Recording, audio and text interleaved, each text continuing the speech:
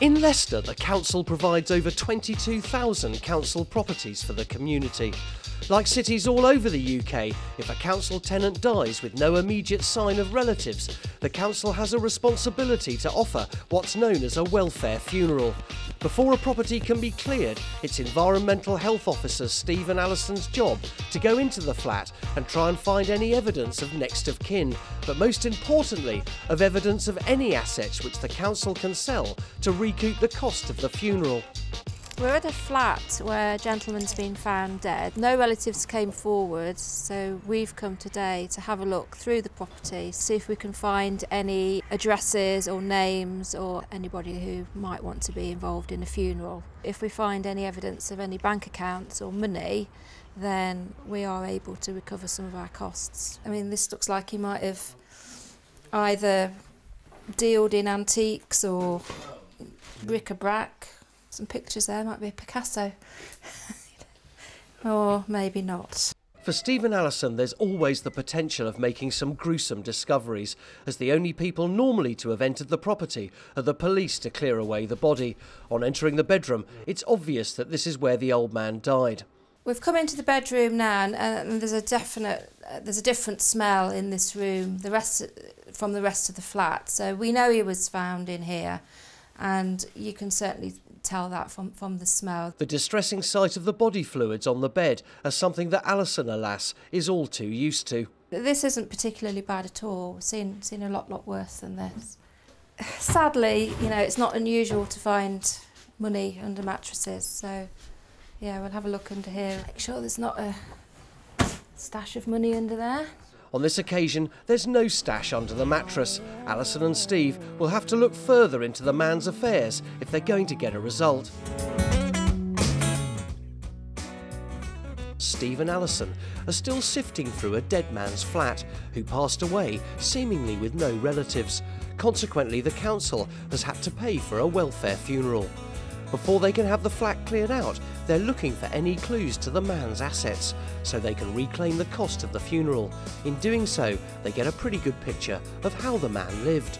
He's obviously interested in antiques, and he's got quite a few knickknacks around, which is quite unusual actually. A lot of these places, there's nothing. There's not a picture, an ornament, a book, or anything. You know, he eats his food out of the saucepan.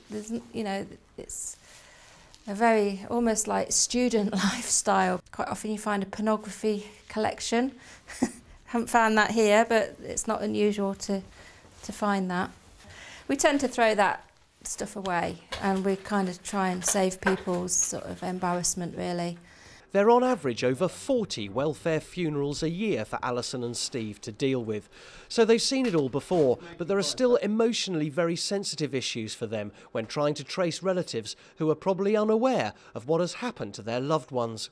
I think the worst bit for me is when you find a scrap of paper in somebody's wallet with a name on and you don't know what relation that person is to the person who's died, and you've got to ring them up and say, excuse me, do you know this gentleman or this lady who's died? You know, and suddenly they might just say, oh yeah, that's my brother or that's my son, you know, or whatever. And that could be a bit difficult. You don't know who's going to be on the other end of the phone and what you're going to have to tell them.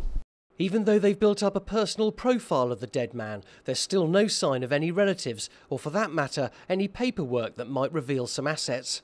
What we haven't found at the moment is a wallet or any file with any really personal documents in it. And we haven't found a file, you know, with a birth certificate, marriage certificate, relatives' death certificates, which you might expect.